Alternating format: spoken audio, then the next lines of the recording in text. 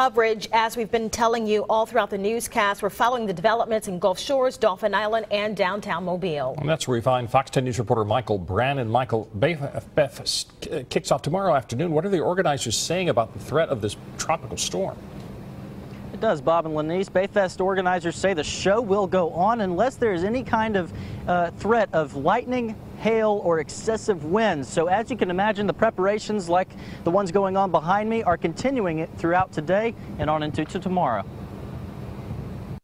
We've got a lot of tents going up, winds picking up, heard there's a lot of weather coming our way, so we're going to try to avoid that.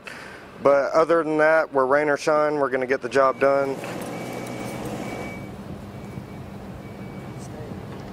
For the latest information on BayFest and Tropical Storm Karen as it moves closer to land, you can stay tuned to Fox 10 News and also online on fox10tv.com. Reporting live in downtown Mobile, Michael Brannon, Fox.